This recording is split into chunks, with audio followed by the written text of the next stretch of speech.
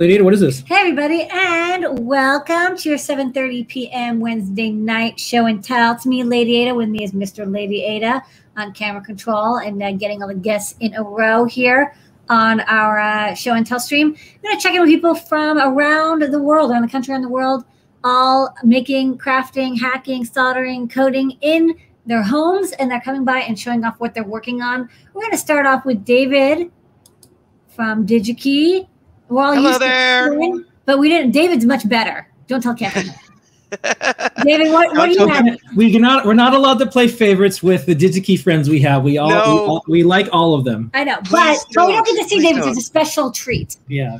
Yeah, no, I'm so excited to be here. Kevin always gets to come. Unfortunately, he's on vacation this week, or fortunately for him, so you're stuck with me. But I have a couple things. One thing, I actually right now, guys, I can't tell. Are you just showing me, or are you showing my screen as well? I'm showing your screen. Okay, so could you just show me for a second? Because I just want to just one thing. Okay. Kevin has always got all the blinkies and everything. He's always got everything great. But I wanted to do something special just for today, and I've been wanting to do this for a couple of years. And so you see my little General Grievous behind me? Yeah. So turn on General Grievous. Oh, turn on General Grievous. And there we go. Yay! Yay! I finally did it. I've been wanting to do that for so many years. So I'm so excited about that. We meet again. Okay. Simple things. Okay. Channel Grievous is now on a lot of cable package plans. Okay. So you could choose if you want that. Awesome. All right. So anyway, we could go back to the screen. I'm sorry about that, Phil. Yeah. I don't mean to. I have the same phaser, by the way. I know exactly what. Yeah, I got the same one. I love that thing. So yeah. Anyway, so I wanted just to share a couple of things, just one thing more actually, and that is we are coming out, as you know, Digi-Key has always prided ourselves at supporting maker fairs and other events, and we've had our Digi-Key ruler, which is an awesome giveaway. We are going to continue with that. As a matter of fact, we love selling that. We love giving it away at different types of events. We are coming out with a special version of that called the Midnight Engineering Dark version, so it's going to be very cool. So look for that in just a little while. But one of the things we wanted to do was also create something that may be a little bit more unique, that would provide greater value on an ongoing basis for students, for makers, hobbyists, even professional engineers. So we are creating this Digi-Key Innovation Handbook, and this is going to print this week. It'll be available as a PDF on our website. And let me just share a little bit of what this looks like. So I'm going to go into slideshow mode. And the idea here is that no matter what you would be looking for from an electronic standpoint, this kind of gives you that information. So we've got things like, all the basics in here.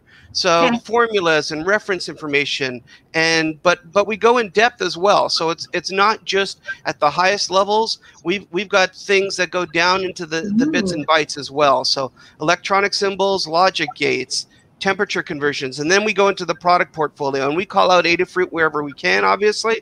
So we've got resistors and capacitors and discrete LEDs and addressable LEDs and op amps and regulators and diodes and motors. Ooh, I like the pinouts for the USB. I'm always looking those up. Yeah, back in the day at Make, we got pocket refs in, and there was specific like Make edition. It's an older book with like how many quarts of oil will you need to move across the sea. This is like a very good. This is a very good like modern version. That's like everything. It's like EE in a book in a box. Yeah, and so we've got footprints and pinouts and how do you create a PCB and IoT elements and some stuff where you can see obviously circuit playgrounds and clues and community-based things, elements of prototyping, board pinouts as well. Key features, feathers, and what have you. And so the other thing that we have on here is we've got 120 pages for people to be able to use this to take notes. Great. So people will be able to leverage this on an ongoing basis, and we just think it's going to be great, and we can't wait to put it in the hands of people. So okay, well, I got to ask, just because I know what people want to know is for DigiWish this year, would people be able to get one of these notebooks? Oh, I'm sure. Awesome. Yeah.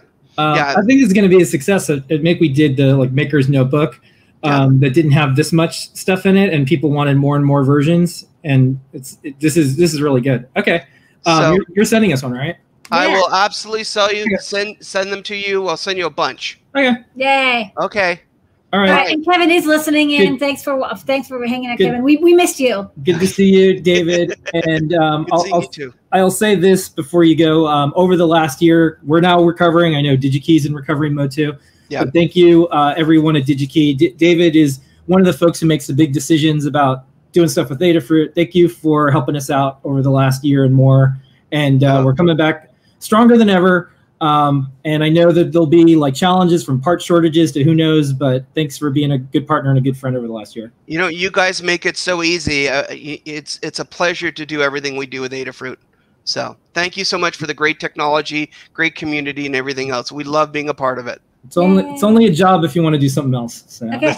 That's All right. right. Okay. All right. Good Bye, night, guys. David. Take care, Bye. David. Thanks.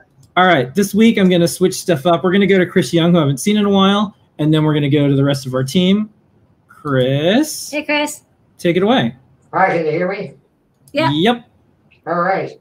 So anyway, this is a project that it went up on the learning guide last week, but I was a little bit under the weather. What it is an IoT infrared remote. And basically what it does is it serves up a web page that you can click on, and then it will operate your cable or your TV or any kind of different things here on fast forwarding and rewinding and doing different things. So there's a little demo video there in the guide. But what it consists of, we've got a Raspberry Pi 0W, and then this custom board that Bill Binko helped design. And over on the right side, we've got my infrared transmitter and receiver circuit. And then this is a QTPy, M0 QTPy.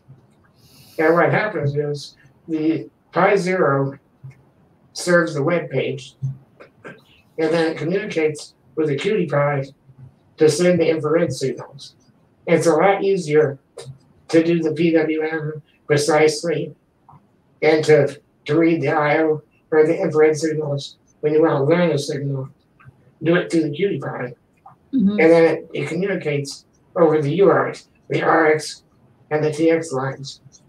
Now this is kind of an old concept.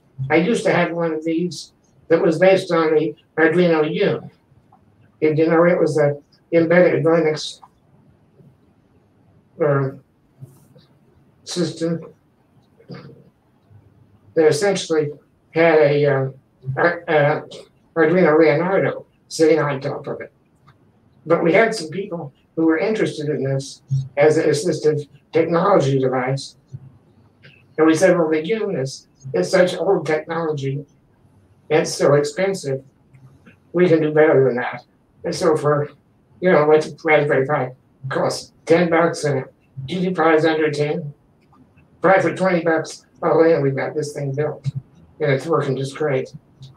So now I'm trying to, the way it works now is you have to load a special sketch to capture the IR signals and decode them, and then manually edit that into a file for the web page. What I'm working on now as a follow-up is a way to make it a real learning remote, where you just click on a button that says, learn this signal, and it would learn it, and then be able to play it back. Yeah. So anyway, that's what I've been working on. And really, even though this is an IR application, it really is a good replacement for the Uno. There'll be lots of other applications because you got your analog I/O on the QTPy, you've got PWM, all that stuff that's hard to do on a Raspberry Pi directly. You got to ship it off to the QTPy to do, and then communicate between the two. So we're looking for other applications for the same board besides just a remote control like this. All right. Okay. Well, thank you so much, Chris. And as always, it's really good to see you, and good work on the guide stuff. Okay, thanks a lot. Okay. Yeah, interesting stuff. All And right. the guide's live for people who want to check it out. Yep. Next up, Noe and Pedro. Hey folks, so this week we have a cute project. It happens to use the QTPy. It's this little keypad. So I've been wanting to make a kind of custom keypad, like with a circular type layout. So I came out with this that kind of looks like a lemon. So it's running CircuitPython, and it's got the QTPy in there. And there's also a little neopixel jewel that snap fits in the bottom. It's using the new Kale switches. So I'll probably disconnect this because I don't want to mute right now, but I'm using it as a media player. So it's using the USB HDD library for CircuitPython. So I can play music, fast forward, rewind, mute, increase and decrease the volume. But you could change it to whatever. And what's interesting about it is like this texture here on the outside is something I didn't actually model into the 3D print. It's actually supposed to be really smooth. Here's like one without it. So this is like a fuzzy skin feature texture that you can add to in the Cura slicer. So here's what it looks like. Yeah, that's neat. It just adds the randomization. It just adds that too. And what was interesting about that feature is they recently added it so you can make it so that it has smooth inside. So you can say, I just want the fuzzy skin on the outside. For practical prints where you need like tolerances, you need these little snap nubbins. You can still do this cool feature and have it do that. Oh, my PewDiePie just popped out. That's okay. But yeah, that's okay. That's but cool. Yeah, you could do a media controller. You could do a Simon game. I like that it's just a lemon shape. I don't know. It's cool. So you saw the lemon, and then I had to make, of course, the lime. I like the lemon. Nice right. So you got kale switches. You got like cherry MX switches. You can use those too. With fruit, right? It makes sense. Cherries and kale. It's delicious. So check it out. We got the Learn Guide, and we'll probably do a video next week for it. So. Looks great. Okay, thanks so much. I'm going to be playing the speed up on tonight's show on Ask an Engineer. Vitamin C. All right, next up, JP. What you got going on this week? Mostly I'm just in love with that keyboard that they just showed. That lemon thing is so cute. I kind of need to make one for myself. I really want to squeeze it. It's awesome. So I got a couple things. I just published a guide, which is my Lifix light bulb using the FunHouse board and a PIR motion sensor. I'm going to enable it right now since it's really easy to trigger this thing while I'm holding it here. And what this does is you'll see I've got a light bulb back here, and it's green, which is hard to capture right now. But it just detected motion, and so you'll see it just changed to pink. Oh, yeah. It's super saturated in real life. Terrible on this camera. They don't have any. But I guess your arm is pink now. That's that. Yeah, it helps, right, to reflect off something. And so this uses a couple features of the FunHouse. It's Wi-Fi with ESP32S2 that's built on there, so it's talking to the great internet in the sky and then back to the bulb. These Lifix bulbs have I think probably ESP of some kind in them. They're direct Wi-Fi. There's no hub involved. It's just direct.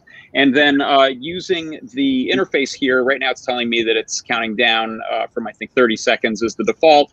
And we can use these buttons to increase or decrease the amount of time that it stays on that triggered mode, kind of mimicking the way a motion switch works in a room, like a conference room or a bathroom. So so check that out. There's code there in CircuitPython for you to customize it. You can also send to multiple bulbs. You could do custom colors. All sorts of things are possible once you get the basic thing running. And then the other thing I want to show is right over here. My product pick of the week this week was this adorable little neotrinky. And the neotrinky I have, it's a USB nubbin that's plugged into, everything's a nubbin right now, that's plugged into a long USB extension and into my iPad up here. And so I'm using this as a remote camera trigger. So you can see here, if I look at my iPad and hit the button, we're getting some photos. It works real well. You can use it to trigger video as well. Sometimes you want to get everything set up and then start a video rolling. It'll start that, and then you can hit it a second time to stop. And I'm going to put some of that code that I did for the show up in the neotrinky guide, I think, so people can grab that and use it and customize it if they want. And then they could also go way beyond that and do things like intervalometers if they wanted to have this thing get triggered and then take a picture every 10 seconds or every hour or whatever you want it to be. It's really easy to code that right on that little @SamD21 that's built onto the lovely little guy. And he's even got some neopixels that light up. Adorable. So many photos. All right, thank you, JP. Thank you, JP. We'll be showing some of the highlights from your shows and more. And then tomorrow is JP's workshop. Yeah, come on by. We got more fun projects in store. All right. Next up, Scott. Hello. You've been combining things. You caught me. I'm trying to fix this. So I've been working on updating updating what version of MicroPython CircuitPython is based on. And what I'm sharing here is I'm just trying to get all the tests running. I've got like one more test, I think, to get working, and then we'll see how all of the different boards build. So for the folks who don't know, because I think the closest analogy is like, so there's Linux and there's lots of different flavors of Linux. Yeah. And you want to make sure that the latest Linux that you use has some of the things that the core Linux stuff uses. So what would be the benefit? Because CircuitPython does a bunch of stuff that MicroPython doesn't. What's the benefit of adding the latest MicroPython core to the latest version of CircuitPython? So the benefit, I think, comes down to the fact that we really do rely on that core Python virtual machine, the core Python mechanics from MicroPython. So when you are interacting with CircuitPython or MicroPython, the thing that takes your code, that takes the text that you wrote as Python and runs it on the device, like we largely share that with MicroPython. They did an amazing job. I'm complaining about tests failing, but these tests are from MicroPython as well. So they do a really good job at that like really core bit of Python. And I was actually on a podcast and somebody was like, what would you have done to CircuitPython differently if you hadn't started from MicroPython? I was like, I wouldn't have done CircuitPython. Like this part is just incredibly valuable and they've done an amazing job. So what we get by updating is we get maybe some speed improvements, maybe some code size improvements. We get new features. Like one of the more contested, controversial features of Python recently is the walrus operator, also known as the inline assignment inside assignment. Assign and return. Assign and return sort of thing, which is like a colon and equals sign. And so that I know that was added to MicroPython at some point. So that's and then in 1.13 they redid some of the async IO stuff as well. So like updating really gives us that core a core update to the Python engine of CircuitPython. So we, as of 6.2, we're based on MicroPython from like June of 2018. So we were quite far behind. And so I've been incrementally doing it kind of every MicroPython release since then. I think we're up to 2019 now. You're caught up to 2019. I think 1.12, which I'm finishing up, is like December of 2019. So it'll be easier going forward. And then people can decide. They could decide, oh, there's this thing that I want that I do in MicroPython, but I also want like all the device support with CircuitPython, so they'll be able to have the best of both worlds. Then we also didn't do, we were kind of supposed to keep up to date with every major release, and we didn't for 6. We did for 5, I think, or 4. So catching up with 7 and maybe with 8, we'll keep up with them again. Yeah, I think so. I know one thing that's really nice is Damien's kind of committed to releasing MicroPython every 2 months now, which makes like each individual step a lot more tractable. Yeah. Like when we kind of like stopped doing it was when we didn't know when the next release was coming. And in fact, the version that we were based on in 6.2 is like not even a proper release for MicroPython. So like that, Damien doing that has been really great. Also be easier for us to contribute and people to cherry pick stuff that we've done back into mainline because it'll be more aligned. Yeah, and it's my intention. Yeah, and some of the challenge of this is actually because we have like pulled some changes, but not all changes from upstream. And I fully intend I'm going to email Damien once I'm kind of like all the way through this and be like, hey, we should chat. And because this is like one of the rare times we're kind of closest in terms of what our code is doing. So we'll hopefully have some good conversations there about getting even more close. Yeah, like what can we share instead of redoing the same code? That'd be good. Yeah, and like it'll be very clear. Like these are the things that we did in this area of the code, and like let's look. So these are the merges, and then are you going to do a Scott deep dive about this? I already did, okay. And I'm going to continue on Friday. So talked about it a lot last Friday. We'll talk about it this Friday as well. Okay. And we'll do a check-in and see where we're at. Okay, for the folks who've watched like us build this, you know, they say airplane in the sky style, like you can see all the bits and pieces of CircuitPython and what it's based on MicroPython kind of mashed together. So tune in Friday. Yep. Yeah. Right. Yeah. And test 7.0 when we release it, because that's one of the reasons we don't do this a lot is because like MicroPython and CircuitPython are both really good, stable projects, but the merge is really hairy. So you get instability from just like the merge itself. So Yeah, testing, you never know. Like testing will be really helpful. Yeah, All right. I agree. All right, Thank you so much, Scott. All right, thanks, Scott. All right, next up. Charlyn. Hey, good to see you again. And you are good to go. Hi. Hello. Hello. Hi. I'm What you just got going on? Nice to see you again too. I'm just here to show my ring project that I've been working on. This made rounds on Twitters. People really like this. Yeah. So I've always wanted to carry LEDs around, and I figured out a way to do that without having to carry them around by themselves. So it's this one, and then I made a second one here. You can kind of see my soldering job here is getting better as I do it. And then this one is like just all subtlety out the door. So it looks like this. They're wearable circuit sculptures, which I really like. Yeah, because that was like a trend, like circuit sculptures. I love long rings. This is so cool. Yeah, so it's actually quite practical to wear as still. Yes. Which I was surprised. But yeah, that's it. I'm hoping to make more of them, but I just wanted to show you because they're all just Adafruit LED sequence. I love this ring because the battery is part of, like, it's underneath this decorative element. It doesn't look faked, you know what I mean? It looks like this is what it is. Yeah. And like it's pretty low profile too on the sides. And I just have to make sure that I don't poke my own eye out. No, fashion is a sacrifice. So, yeah, exactly. Eyes gotta go. I'm really glad you understand that. Outstanding work. All right, good work, Charlyn. Thank you so much for coming by. All right. All right, next up, Liz and Liz's guitar. Hi, this is Pinkasaurus Rex. So for a really long time, I wanted to build a guitar pedal. I bought parts last year. I finally got around to it. So this is just a breadboarded, very precarious fuzz-based circuit. And it's working pretty decently.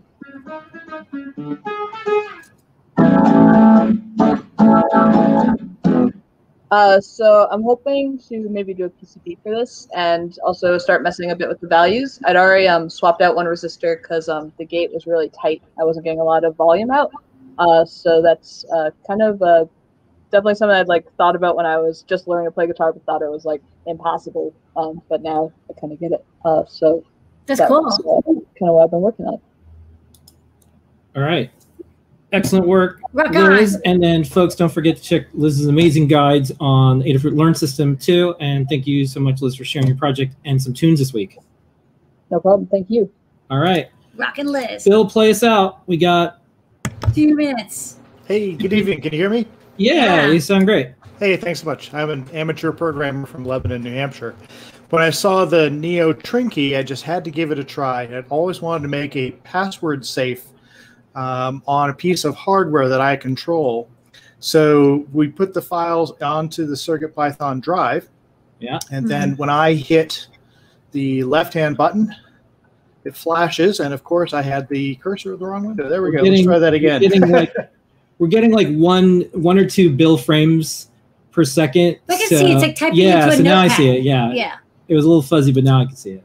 There we go. So you tap on the side, and then it types the password for you. Yep. And I also have password obfuscation there. So I can even use the 2 buttons to put in a case change so that what's stored on the drive is not the exact password. But hats off to you guys. This is a wonderful piece of hardware for $7. I love it, and I was very interested to see the new versions of the Trinkies possibly coming out. That's right. Yes, more Trinkies. So not only do we have a core set of Trinkies, and there's little characters that go along with each one. But then we're going to have not forever Trinkies, and those are Trinkies that we just have a limited parts run on, like a really weird scroll wheel or like interesting, maybe even retro displays or something like that. And we're calling them not forever Trinkies or NFTs.